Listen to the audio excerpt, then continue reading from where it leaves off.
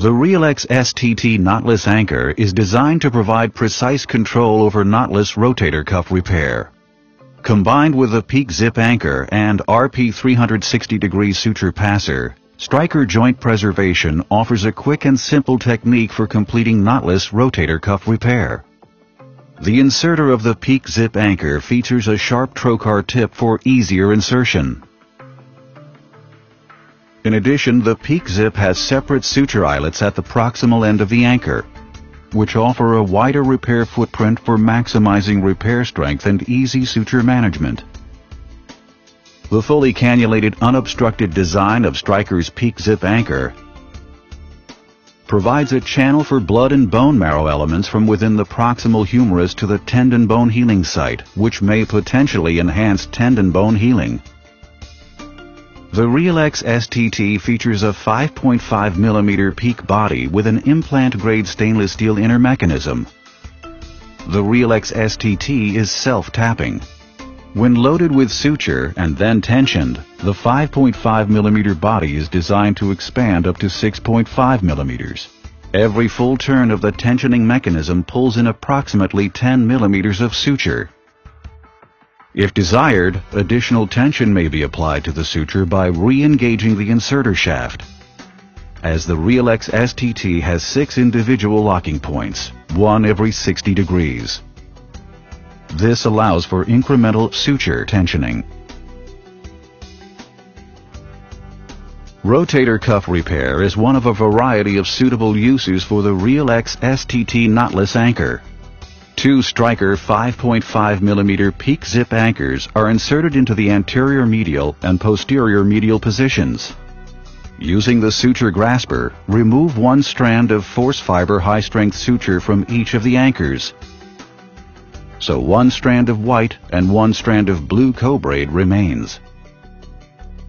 Load one tail blue co-braid strand of force fiber from the anterior medial anchor into the RP 360-degree suture passer and pass through the rotator cuff.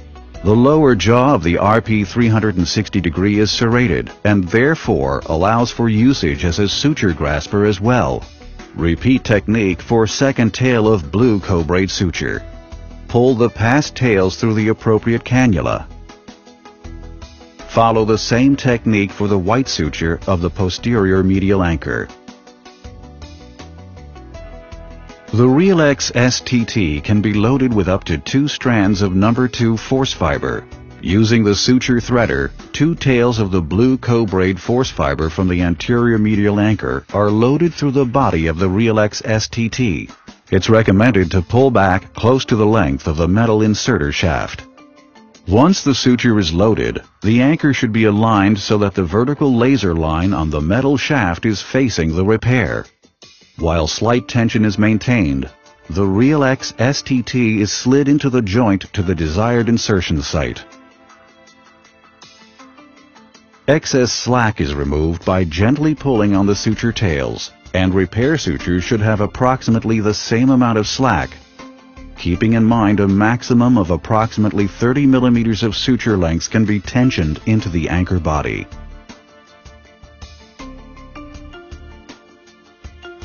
Using a mallet, the proximal end of the inserter handle is malleted to drive the anchor into the bone. When the proximal end of the anchor is flush with the cortical surface, or the distal end of the first laser line is flush with the bone, the desired insertion depth has been reached.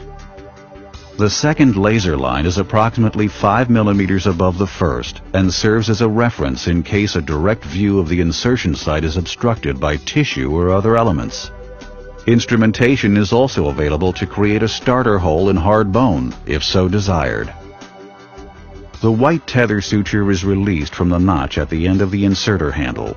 By rotating the black knob clockwise, excess suture is spooled into the body of the anchor, thereby increasing the tension on the suture and approximating the repair.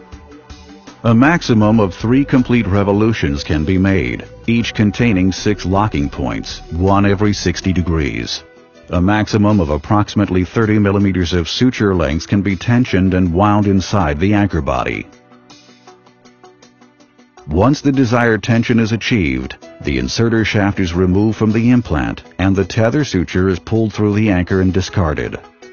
Using the stitch blade suture cutter, the excess suture is removed.